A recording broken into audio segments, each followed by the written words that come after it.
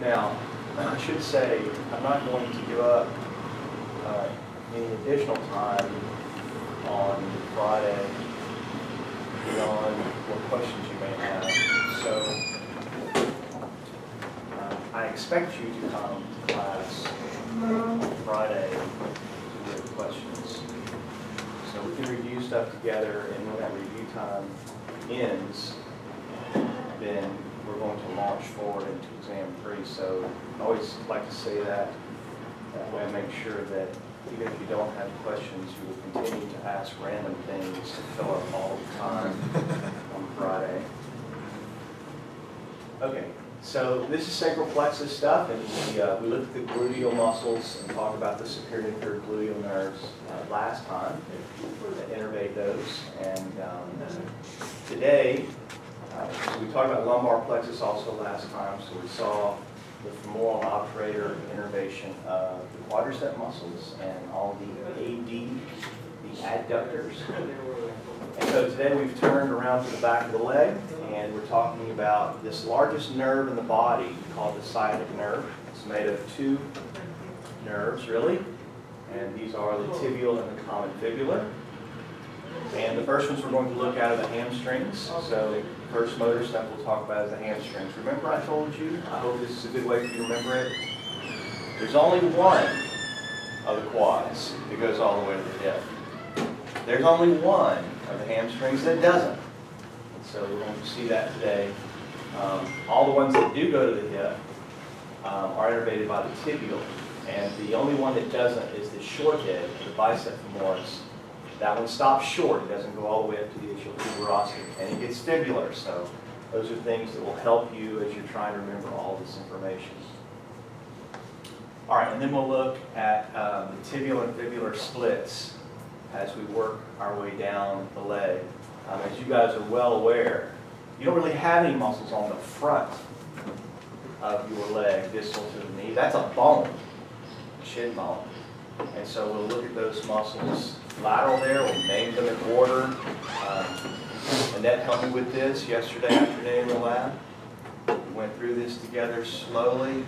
So learn these things from anterior to posterior. Learn the attachments because that's helpful in looking for the tendons. And so we'll do that together. That'll help you also as you're finishing up in lab on tomorrow. All right, so here they are, hamstrings. The lateral mass of muscle is the bicep femoris. It's 2 heads. There's a long head and there's a short head. Now notice that the long head, along with the medial muscle groups of the hamstrings, the tendinosus and the membranosus, all attached to the ischial tuberosity, all the way up to the hip, all the way up to the butt bone, 3 of the 4. Now, this one also attaches to the head of the fibula and the lateral condyle of the tibia and fibula.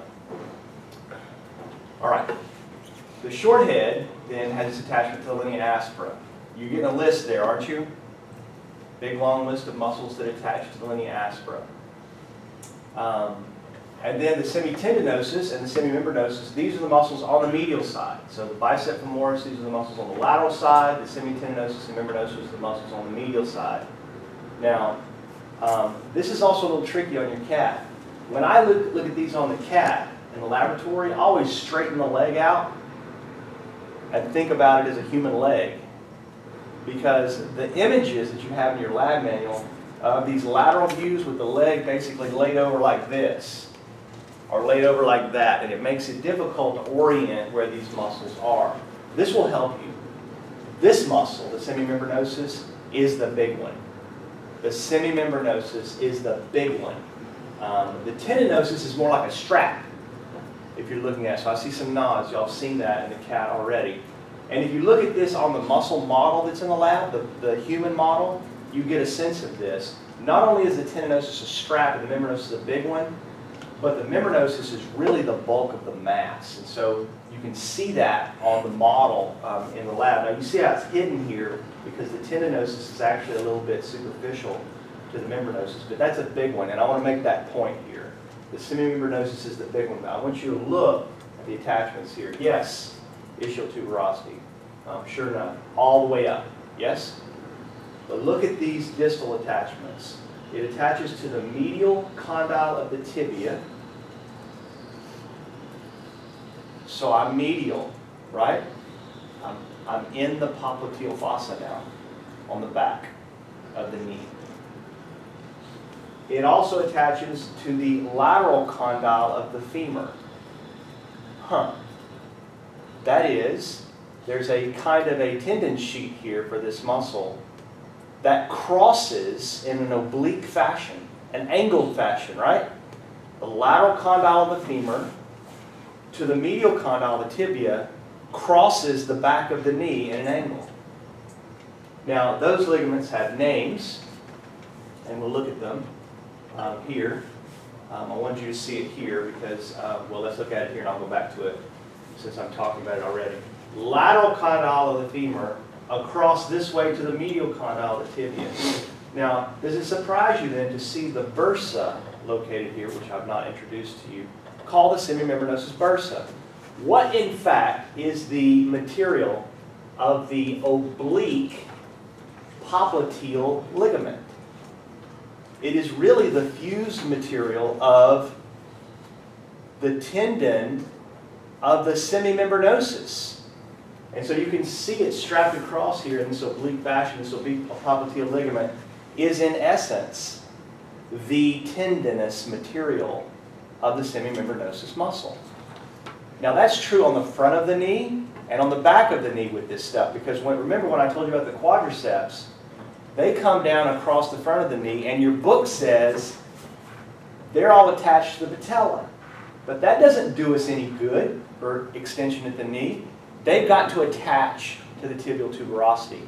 So all that tendinous material, it's on this picture too, all that tendinous material that comes across the front of the knee is really the tendinous material of the quadriceps. The tendinous material on the back of the knee is the tendinous material of the semimembranosus.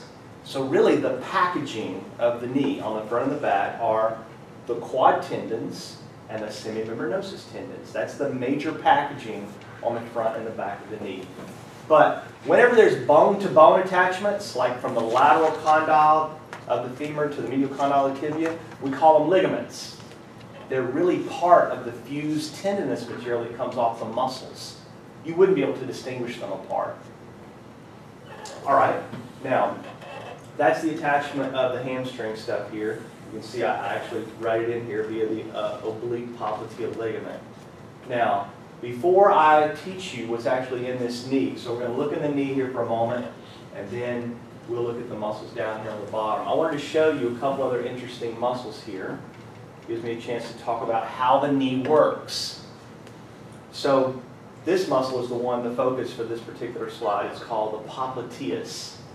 Now here's what happens when you stand up. It's very interesting. When you stand up and you extend at your knee, the condyles of the femur are articulating with the condyles of the tibia. They're not touching the fibula. But they do not work like a perfect hinge.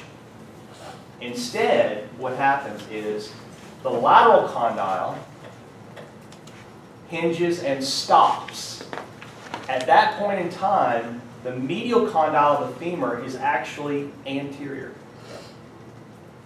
And then as you lock your knee into place, the medial condyle slips posteriorly. The book describes this as rotation. It's a little confusing to me. It is rotating, but it is rotating medially. The medial condyle is rotating medially to lock the knee into place. Now, in order for you to undo that, you need a muscle to help you. And this little guy does it. This popliteal muscle is attached to the lateral condyle of the femur and the proximal tibia. Obviously, this one would have to be on the medial side, right? It's on the proximal end of the tibia here on the medial side. You can see it right here. So you can imagine now what happens when this contracts. It pulls the femur like that, and the medial condyle of the femur then moves forward, and that unlocks your knee so that you can flex at the knee. So the popliteus then unlocks, rotating the femur laterally to unlock the knee. Okay, so it's a sophisticated movement in the knee. I think we should spend some time looking at what's in here. So on the front and the back of the knee. The front of the knee is covered by a tendinous sheet of quadricep connected material. And they have names, just like we saw the semimembranosus has an oblique popliteal ligament for its name. These guys have names. Now I've mentioned to you this one, the patellar ligament that extends over the patella, but they actually, the text actually name the material that's on the medial and lateral sides as well, and they're called retinaculums. The medial patellar retinaculum is coming off the medial, off the vastus medialis. The lateral patellar retinaculum is coming off the vastus lateralis. Now, you want to get in the front of the knee, you got to go through this stuff. On the back of the knee, you got to go through the biggest sheet here, the oblique popliteal, which is part of the semimembranosus muscle. Now, let's then look at the major ligaments that hold this thing together. So first, there are two ligaments that stabilize the knee outside of the capsule. Now let me just remind you of something here that we did, because I don't want you to get confused, and I'm going to show you a picture of it here in just a moment, so I'll get to say it twice. I don't want you to get confused here when I use the words extra and intracapsular. Whenever we did tissues way back when, I just very briefly mentioned this, and it's not really that big of a deal. You would never need this really clinically, but I just mention it as a way to help you think of what we're talking about. So, if you looked at a tendon or a ligament under a microscope, that stuff would look very parallel in its arrangement. That's dense, regular connective tissue, very strong. So it wouldn't matter on this picture whether you saw the medial patellar retinaculum or the patellar ligament or the oblique popliteal ligament or the tendon of the semimembranosus. You wouldn't even be able to tell under a microscope that it's the ligament or the tendon. It's all the same stuff. However, the material that actually encapsulates the joint, so the joint cavity itself, where the synovial membranes are and the pockets of fluid are inside the joint, there is a cavity that is encased, an enclosed cavity inside every movable joint in your body. You would have to actually cut through another piece of membrane. Like I said, I'll show you this in just a second. And that stuff looks different. That material actually is dense, irregular connective tissue. So I see some nodding. Some of you vaguely remember this from the histology stuff. And so when I say for the ligaments, extracapsular and intracapsular, what I really mean is the extracapsular ligaments are on the outside of that cavity that is encased by that package of dense, irregular connective tissue. And the intracapsulars are on the inside of it. It's important, I think, to at least know the terms, because if you're going to repair an anterior cruciate ligament, you will have to penetrate the capsule. You'll have to go inside. So there are two on the outside, two on the inside. The two outside ones are called the collateral ligaments. There's a fibular collateral and a tibial collateral, commonly referred to as the LCL for the fibular, lateral collateral ligament, and the MCL for the medial collateral ligament. Now, these two ligaments are normally injured in blows to the medial or lateral side of the knee. Moving the knee this way or that way injures these. And you oftentimes will also injure, when this happens, the fibrocartilage pads, which we've talked about before, the menisci, that sit between the condyles of the femur and the condyles of the tibia. They are C-shaped. So they're thick on the front and the back and the sides. They're not thick on the interior portions of the capsule. And so the menisci, the fibrocartilage, are intended to help you keep the condyles from moving off anterior or posterior, or medial or lateral. They hold the condyles in place. So if you damage one of these, it is likely that you also at least stress part of the cartilage. And remember, cartilage injuries are much harder to deal with in terms of hope for healing. Okay, so those are the collaterals. Now, the ligaments that are inside that hold the knee together are called the cruciate ligaments because they cross the anterior and posterior cruciate ligaments. Now, we'll start with the anterior because you can see it on this side, and I want to say this. These two ligaments are named for their attachment on the tibia. When I say anterior cruciate ligament, it's on the anterior of the tibia. When I say posterior, it's on the posterior. Now, this will help you remember this also. In the world we live in today, the most common injury in the knee is this anterior cruciate ligament. And when I was a young man, an ACL injury was the end of a sports career. But that is not true anymore. And the reason for that, the primary reason for that, was a major change in the way this ligament is repaired. Today, the ACL ligament is not repaired inside the capsule anymore. Instead, the surgeon will drill on the medial proximal tibia a hole. The hole will be drilled from the medial proximal tibia now, we're outside the capsule, through the intercondylar fossa, out on the lateral side of the femoral condyle. And then ligamentous material, normally borrowed either from the hamstrings or borrowed from cadaver, will then be strapped all the way from the outside of the tibia to the outside of the femur. It has been estimated by many that the new ACLs that are being put in place today are better than the originals, because you can staple this thing on the outside. It's not going to tear off of there. And if it's thicker than the original, it's going to be stronger. And that's exactly what they do. So this is the attachment that will help you remember where it goes, okay? From the tibia up through the femur. There's a hole drilled there.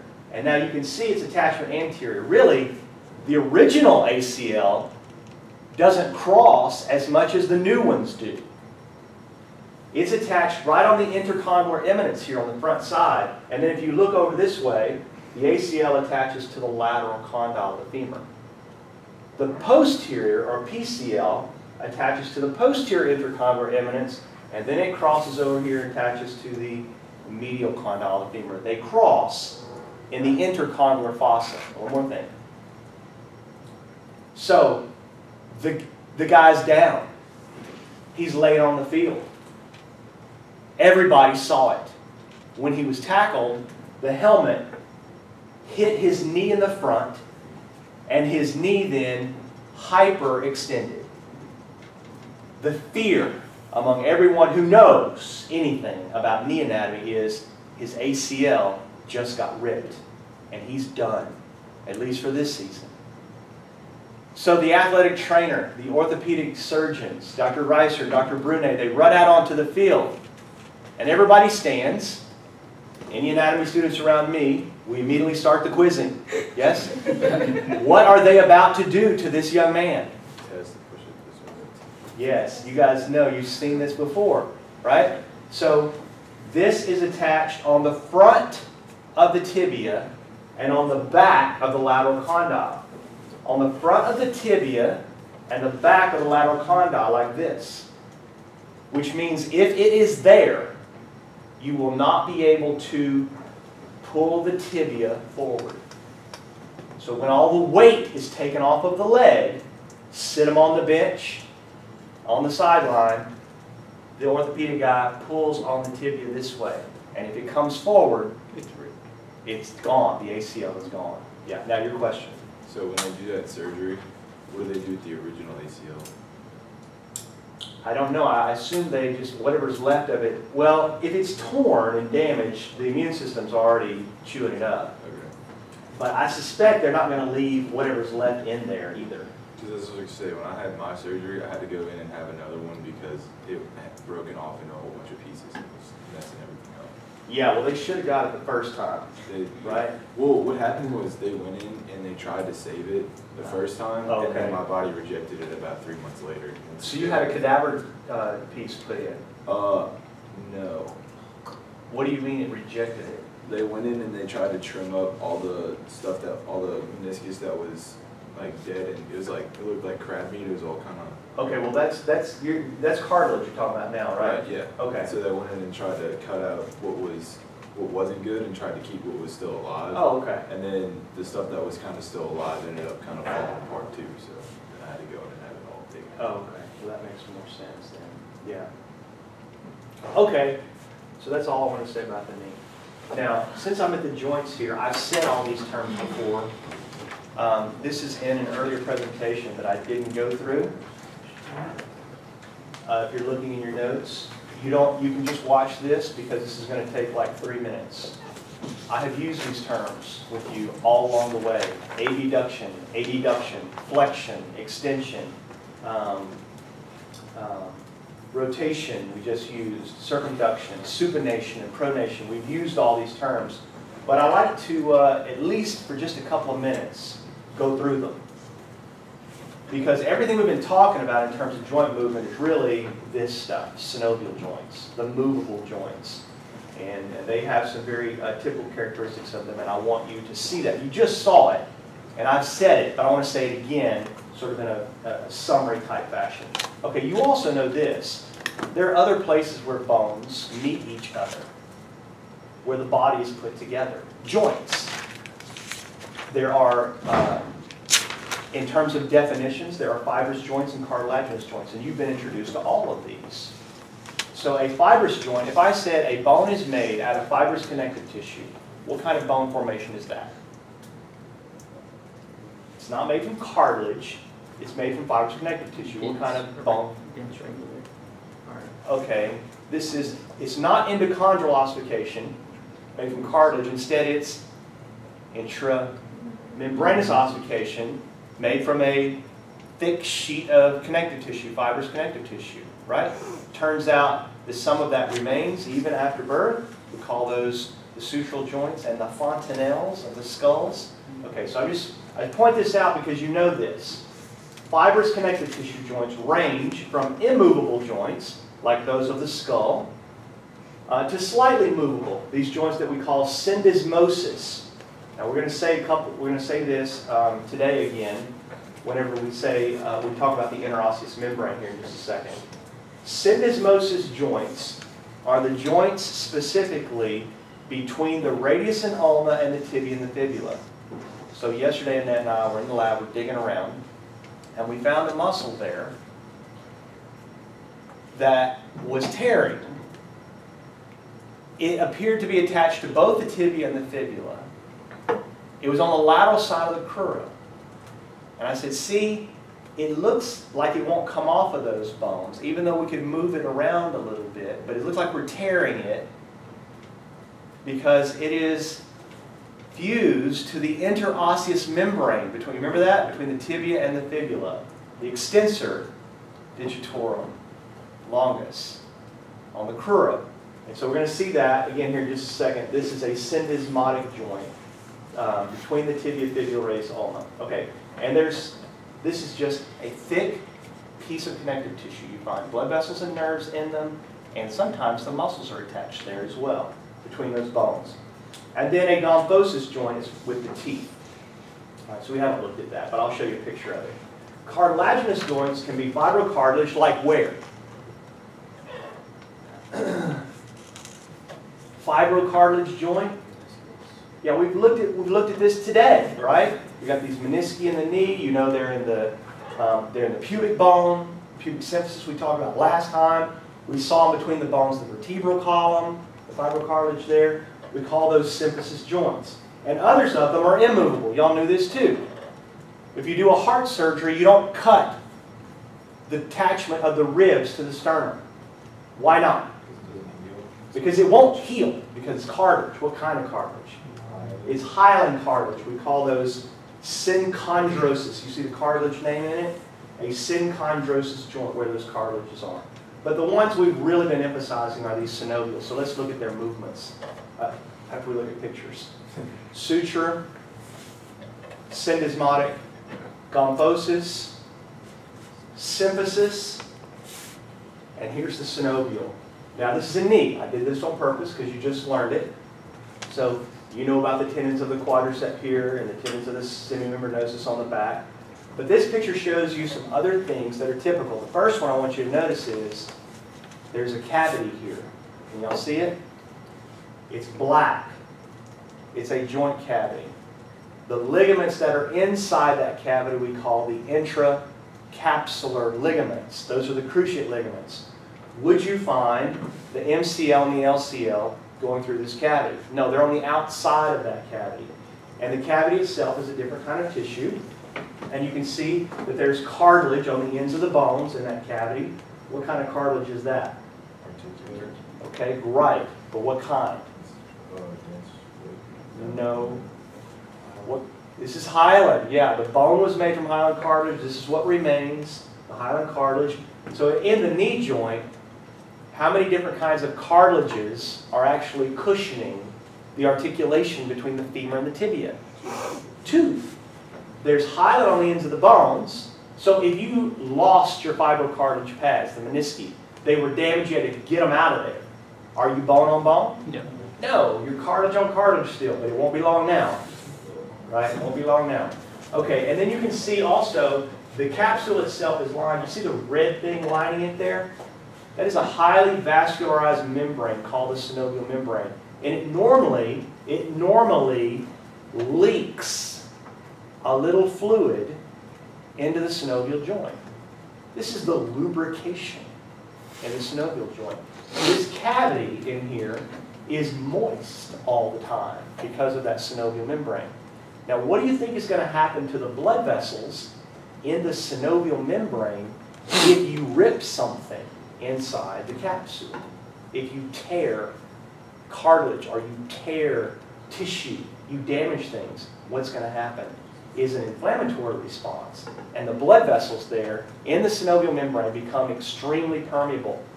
White cells are coming to the rescue to try to clean the mess up. But what does that look like? Swelling. Massive swelling. And everybody hates that because it hurts. So they want to suck the fluid off and then give you a cortisone shot. Cortisone is a steroidal anti-inflammatory. It anti-inflates by changing the permeability of the blood vessels in the synovial membrane. It shuts down the leaking, and that feels good.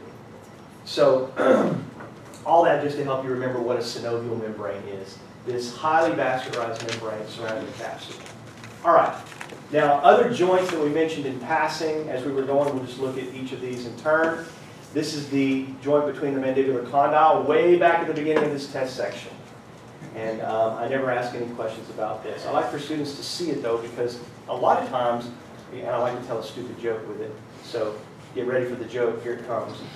A lot of times students in my classes have problems with this joint, the temporomandibular joint.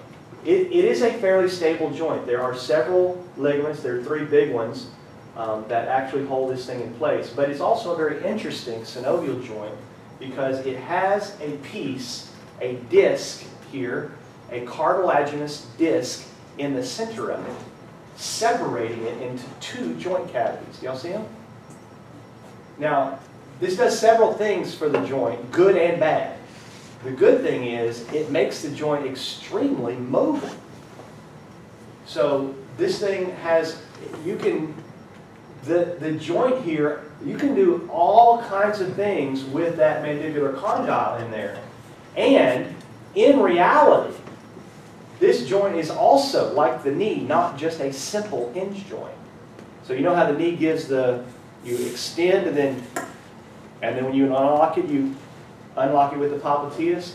This joint, actually the condyle actually moves along that disc, anterior and posterior, every time you open your joint. So when you open your joint, this thing slides forward.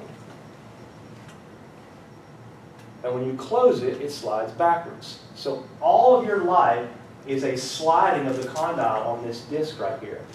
And so you need it. You need the disc to keep this surface off of that one, kind of like the menisci in the knee, right? You need this disc in there to help prevent the bone on bone. But people who sleep at night and grind their teeth, a lot of stress and tension, some people are just genetically predisposed to this, can wear that disc down and get bone on bone, and that's going to make pain in that joint. It's normally referred to as TMJ. And when I hear that, I go, somebody tells me that they have TMJ, I say, well, you don't have a very good anatomy teacher, because you wouldn't have said it that way. Miranda sees the punchline coming, yes? If you didn't have TMJ, you would be an odd-looking person. Yeah?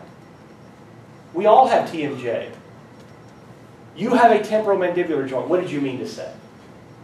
I have a problem with my temporomandibular joint. You don't have TMJ. Everybody has TMJ. You have a problem with your temporomandibular joint. Okay, so it's interesting.